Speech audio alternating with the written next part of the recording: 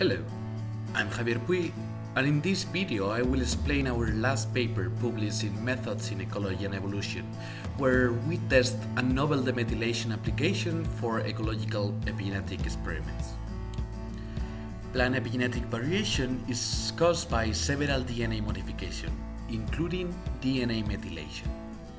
A simple approach to test the ecological role of epigenetic variation that does not require using sophisticated and demanding molecular method is to alter the epigenetic status of the plant by reducing this DNA methylation. Plant DNA methylation can be reduced via application of the methylating agents such as azacytidine or cebularine. Traditionally, plants are demethylated during germination.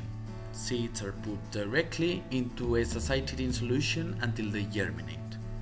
However, this approach usually causes unwanted effects, such as underdeveloped root systems and high mortality of treated plants, making really difficult a full comparison with untreated plants.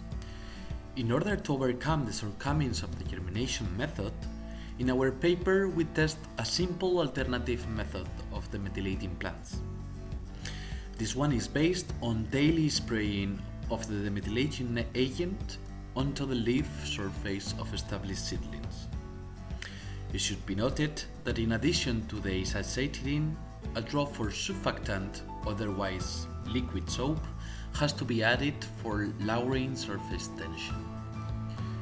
Our results demonstrate that the spray application, as opposite to the traditional germinating method, does not reduce plant growth or performance compared to the untreated plants. And moreover, the spray application has similar and systemic DNA demethylating efficiency as the germination method, around 50-20% relative reduction. Also, in the paper, we demonstrate its applicability in ecological epigenetic experiments by testing transgenerational effects of plant-plant competition. The spray application equalized the epigenetically modified plant features of seedlings coming from plants growing under competition, but with no effect in seedlings coming from plants grown without the competition. As you can see, its application is easy and fast.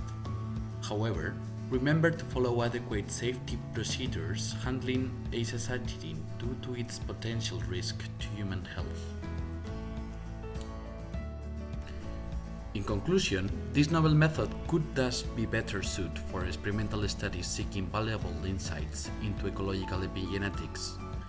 Furthermore, the spray method can be suitable for clonal species reproducing asexually, and most importantly, it opens the possibility of community-level experimental demethylation of plants. We hope you find useful our work. If you want more information on this topic, please read our paper in Methods in Ecology and Evolution or contact us for doubts and suggestions. Thanks a lot.